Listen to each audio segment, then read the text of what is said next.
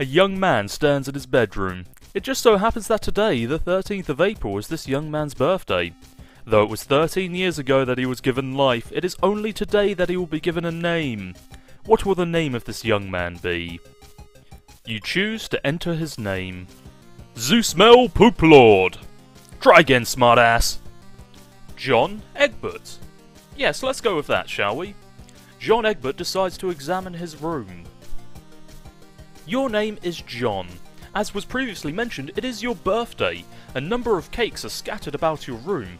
You have a variety of interests, but you have a passion for really terrible movies. You like to program computers, but you are not very good at it. You have a fondness for paranormal lore, and you are an aspiring amateur magician. You also like to play games sometimes. What will you do, John? John will quickly retrieve his arms from the drawer. Your arms are in your magic chest, Poop Lord. Remove the cake from the magic chest for him. Out of sympathy for John's perceived lack of arms, you pick up the cake for him and put it on his bed. John quickly retrieves his arms from the magic chest. You receive your fake arms from the chest. You use these for hilarious antics. You capture log them in your Silodex, but you have no idea what that actually means though. There are other items in the chest. Go on, John, look inside that chest. In here, you keep an array of humorous and mystical artifacts, each one a devastating weapon in the hands of a skilled magician or a cunning prankster. You are neither of these things. Among the artifacts are 2 fake arms currently capture logged in your Silodex, 1 pair of trick handcuffs, 1 stunt sword, 1 magician's hat, 1 pair of Beagle Puss glasses, several smoke pellets, several blood capsules, and 1 copy of Colonel Sassacre's daunting text of magical frivolity and practical japery, and 1 copy of Harry Anderson's Wise Guy by Mike Caveney. Some of this stuff may come in handy at a later point, but for now, you just decide to take the smoke pellets. You stow the smoke pellets on one of your capture log cards in your Silodex. You still aren't totally sure what that means, but at least you're starting to get a hang of the vernacular at least.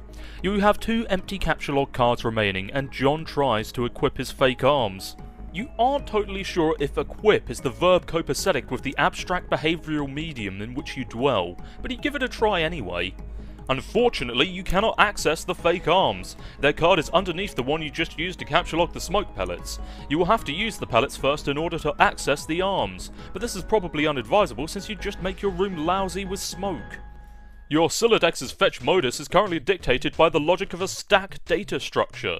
You are never all that great with data structures and you find the concept puzzling and mildly irritating. But with any hope, perhaps you will advance new, more practical fetch modi for your Silodex with a little more experience. John chooses to look at his Problem Sleuth poster. Is it even possible to get any more hard-boiled than that? You really doubt it. This poster was one of your wisest purchases. There is a nice spot on the wall next to it, and you've been meaning to hang another poster there soon. But there is a note on the drawer, and for now you should probably read it.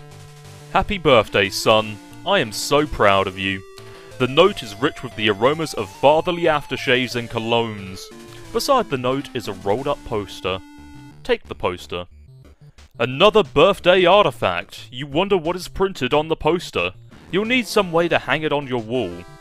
You should probably acquire some hammer and nails as they will come in handy, especially for just such an occasion.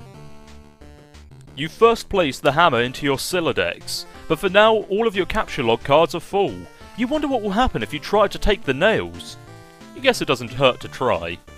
You capture log 4 nails into the top card and push all the artifacts down a card. The fake arms are pushed entirely out of the deck. Oh well, they're probably completely useless anyway, but you don't want to do that again unless you want to drop the smoke pellets and suffer the consequences. In any case, you feel like you have gathered enough things to get down some business and do some really important stuff. The next thing you do will probably be exceptionally meaningful. And suddenly it passes through his mind that he should squawk like an imbecile and shit on his desk. This is the dumbest idea you've had in weeks. Stupid, stupid, stupid! And yet, the polished surface of your desk, it beckons.